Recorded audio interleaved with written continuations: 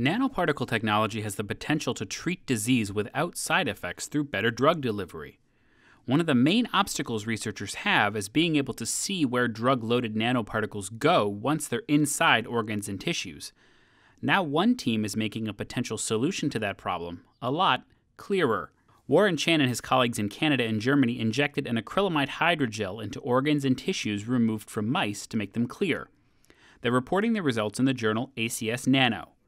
The gel chemically cross-links with the entire tissue except for the lipids, which are responsible for making tissues appear opaque. The lipids easily wash away, leaving the tissues clear but otherwise intact. Researchers could then image nanoparticles at a depth of more than 1 millimeter, which is 25 times deeper than existing methods.